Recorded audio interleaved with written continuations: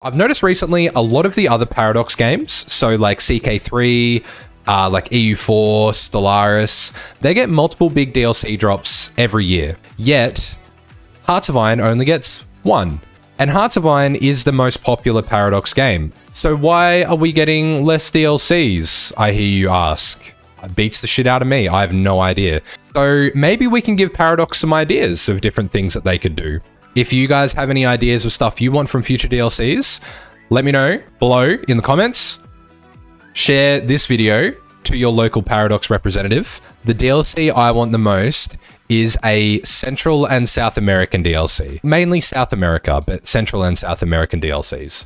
I want it to be a case where there's something to do down here, particularly in like a non-historical circumstance. Now, a lot of you might be saying, oh, but like Hammo, South America did nothing in World War II. Not true. They actually contributed quite a lot.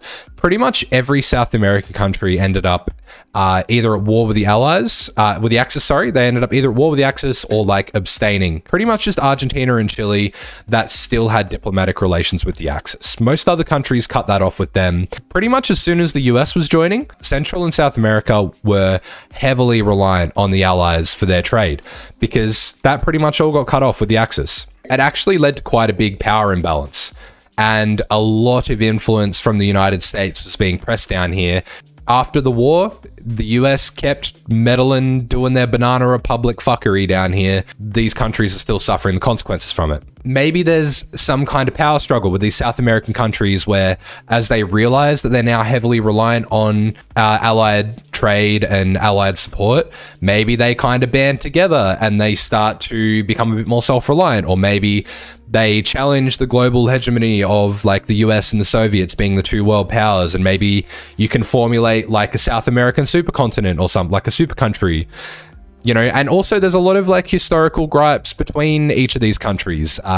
Chile, for example, was worried with all the lend leases that the US was sending down that Peru and Bolivia would try to reclaim territory that like Chile had taken from them in the 1800s. Maybe even Argentina is so sympathetic to the Axis, they start taking over and influencing their neighbors, and they start to take South America for themselves, distracting the US and the Allies, threatening any trade and like transport through the South Atlantic, securing resources for the Axis. There's a whole bunch of stuff you can do there. Yeah, a lot of these countries contributed a lot more than we really give them credit for. The US was basically lend-leasing a bunch of stuff to South and Central America as well, trying to sort of secure that area from any Axis influence. These countries did participate like militarily in the war. So Brazil ended up sending 25,000 soldiers to fight in like Italy and in the Mediterranean. So that's like 2 whole divisions. That's a lot for a country that like wasn't really directly threatened. So with Mexico, they didn't necessarily send troops themselves. They allowed like troops that wanted to serve in the US armed forces. And apparently as much as 250,000 Mexicans served in that way, which is insane. The Mexican Air Force fought in the Philippines.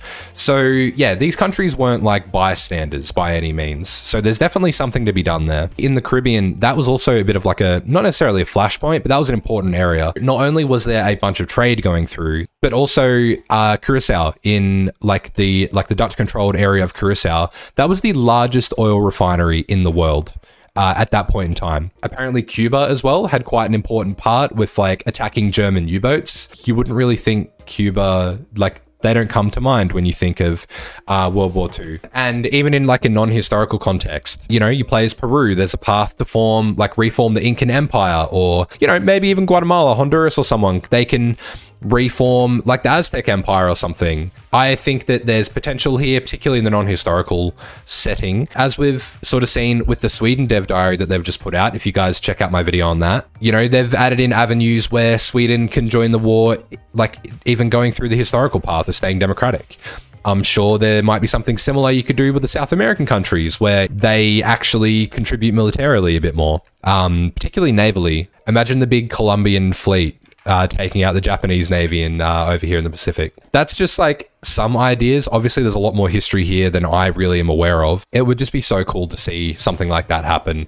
So, obviously, aside from a South American DLC, which I think I made it quite clear I really want, and I think would be awesome, Obviously the Middle East and, you know, like the Arabian Peninsula and stuff, that has been a little bit neglected. Aside from, you know, the joint invasion of like Iran and, you know, British and Iraq and stuff like that. I don't know a great deal about this region, but I think it would be really cool to get them involved somehow. Taking back the British colonial possessions, reclaiming the Middle East, and, you know, like around Egypt and the Suez Canal and stuff like that.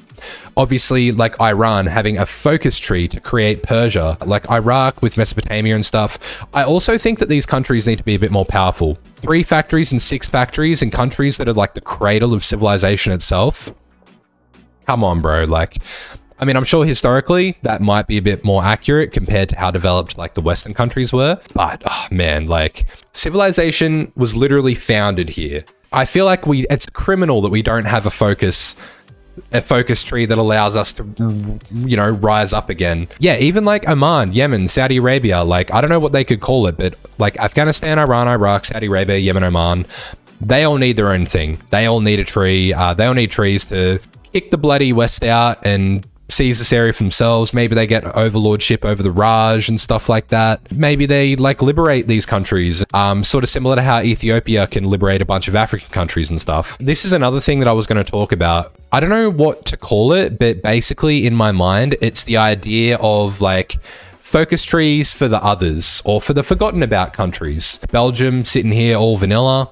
So sad. A Luxembourg tree, an Austria tree, they have nothing here too. Even Albania is sitting here with their default naked tree. Ireland as well, right next to the UK. Northern Ireland sitting there ready for the taking. Like maybe as Germany starts to get up on the rise, Ireland take the opportunity to reclaim their territory here, throw them with the Axis. Ethiopia has something to go through and sort of liberate all of the African colonies. Why can't Liberia as well? Like literally a state founded in Africa for freed men, and all around them is essentially the slavery of their people through Western colonialism. Why can't they go through and start demanding the French give up this territory and the British return Ghana to Ghana and stuff like that? You know what I mean? Why can't Liberia then have some insane focus where you can take over the United States as Liberia? Like that would be so funny to see. Like imagine you're just sitting in a multiplayer game with your mates and then all of a sudden this becomes Liberia. Siam is sitting here right in the middle of all of this conflict. They literally joined the war to help Japan. Kind of because they were forced to, but you know, why doesn't Siam have a focus tree? Why can't they form there was an empire here. Was it the Khmer Empire? Something, you know, let us do something, man. Honestly, even the Philippines sitting here with their own little, like with nothing.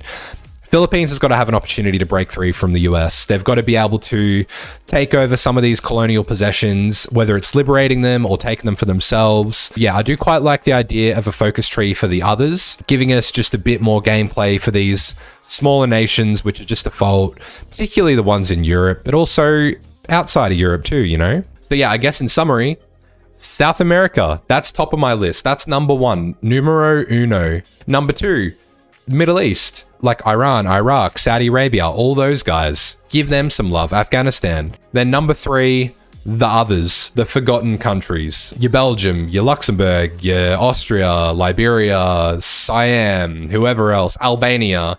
Fuck it, give them one too. I'm literally just brainstorming here. But yeah, let me know what you guys think. Chuck it in the comments what DLCs that you guys would like to see from Paradox next. Hopefully we can get some more coming out sooner. Like I said, all the other Paradox games get a lot more love than Hoi does, so I think we deserve some more regular DLCs. So let me know what you guys think. Thanks for watching.